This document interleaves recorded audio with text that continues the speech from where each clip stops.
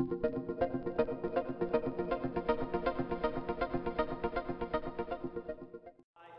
Harper. Thanks for the lovely introduction, and today I'm going to talk about a couple things that are pretty, sounds a little hot, a couple things that I think will be pretty good. So 3 things. First of all, first thing I'm going to talk about is building a great team. The second thing I'll be talking about is practicing failure, and the third thing will be facilitating community. In the 90s, and it kind of said, like Harper, there is a world out there of trying to figure out what's behind the locked door, how do you unlock the door, how do you solve these problems. This is really important. It talks about these things: sharing, openness, collaboration, engaging on the hands-on imperative. These are all things that I value, that I think a lot of people value. So anyway, Threadless was started in about 2000, and I joined in about 2005 as CTO. And Threadless, we were known for inventing crowdsourcing, which was a surprise to us because we once went to MIT and we were at this conference and they were like, okay, and here's Threadless, they invented crowdsourcing. We were like, crowd what? Awesome. We had about 100,000 designs that were uploaded. We had millions and millions of votes on these designs. Millions of t-shirts were sold, and then we grew from X to XX. I'm not allowed to talk about revenue, but I figured this was a good demonstration of our growth. Looking at startups and just trying to figure out, what am I going to do next? Like, why am I here? What is actually going to happen? And out of nowhere, this happened. You know, why would you have, you know, Harper? Why Harper? Why would you have this person that is obviously doesn't fit in necessarily to the mold, obviously not a political strategist? And this is a really simple idea. The idea is, if you want rice cakes, you go to the rice cake dealer. So when you translate this to this story, if you want engineering, you need to go to the engineers. And if you want really good engineering, you have to go to the really good engineers. And so in our world, we do engineering. It's very simple. All the people we hired is all engineers, software engineers. And in politics, I don't know how many of you heard our comments yesterday, we talked about this briefly, but in politics, for the longest time, it was like E-campaigns, like E-campaigns. And what we needed to do is we needed to slash the E off. We needed to do campaigns, because we're in a world now where technology is in everything. So it's exciting, right? Because we can now do marketing and commerce and campaigns and all this other stuff finally for real, instead of doing e-marketing, e-commerce, and e-campaigns. So anyway, what do you do when you're set out to do technology at this scale?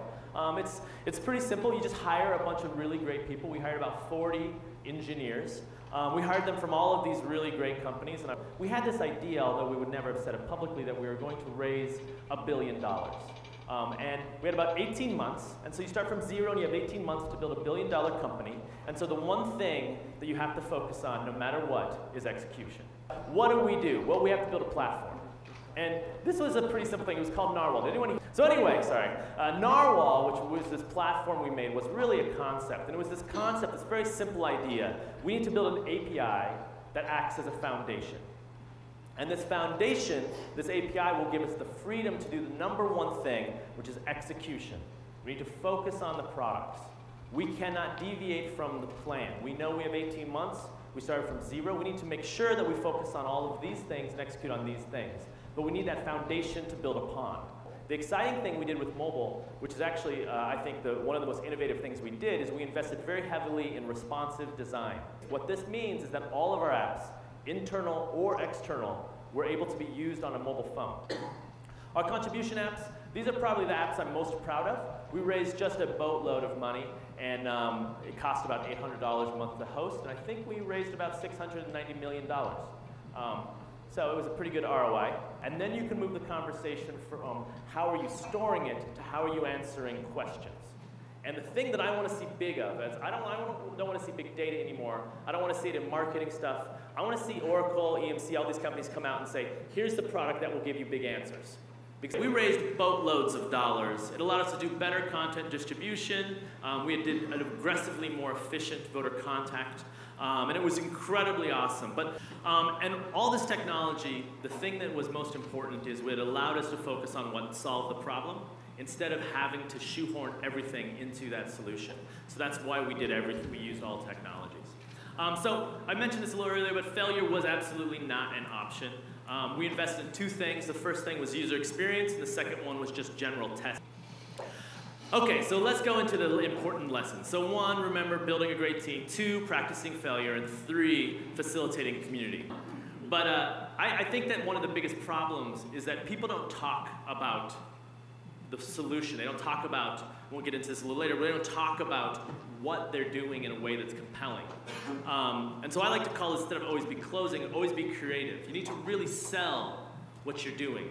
I want to talk about diversity for a second, which I think is one of the most important, the second most important thing for successful teams.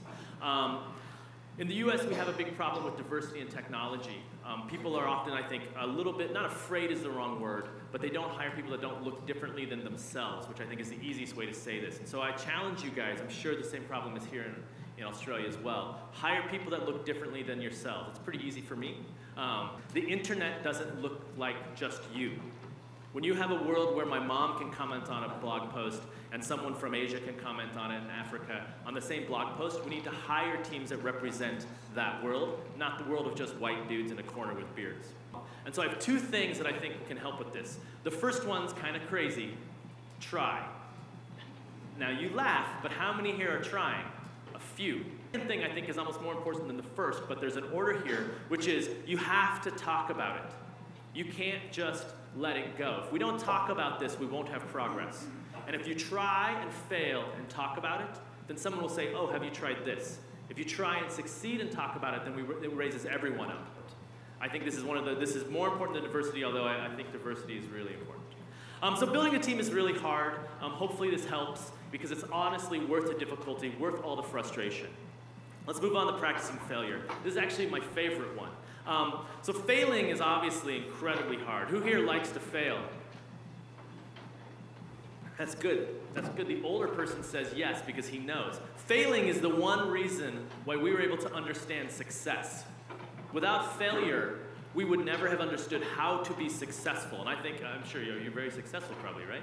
Yeah, see, there you go. But the most important thing that we did was practice.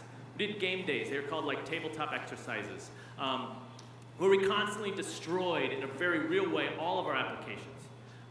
We did this because it would create a run book. So when you had a failure, your database crashed, you could just turn to page 30 and type in a command and it would be back. But anyone could do that because we could not screw up, we could not fail. And so this helped us quantify our limits, and it allowed us to have no downtime. We had catastrophic failure on election day and no one noticed. It was awesome. So let's talk a little bit about community. This is the last piece. So community, I think, is the most important thing. Does anyone here have online communities or offline communities that they facilitate? Okay, a few. That's good. I think more hands should probably be up because your users are your community. And so that's really an important thing. They're the #1 asset. They're the power behind your brand. They're the power behind your company. But more importantly, they're the power behind your success. Empowerment, this is the easy one. So empowerment, you just create the tools that you normally would have and give them to the users. We noticed that we had a problem with people creating new designs on Threadless, so we created this thing called Critique, which we were the ones that were normally critiquing it. We thought, why don't we let the users do it? Let's empower them to do that task. You see this all over. Here's another. Just ask the users what they want.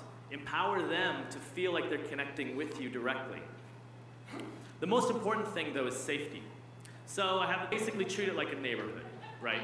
You want it to be, you don't want to have this. How many people go into a bad neighborhood and you instantly feel uneasy? You want it to be a good neighborhood. And then, because at that point, you're influencing your users to be good neighbors. They don't have to have names, they can be anonymous, but it allows them to create a place where they want to be. People will be attracted to that space. So create an environment worth trusting rather than trying to name people, etc. So that's about it. So remember, build a great team, practice failure, facilitate community, and above all, ship. Thanks.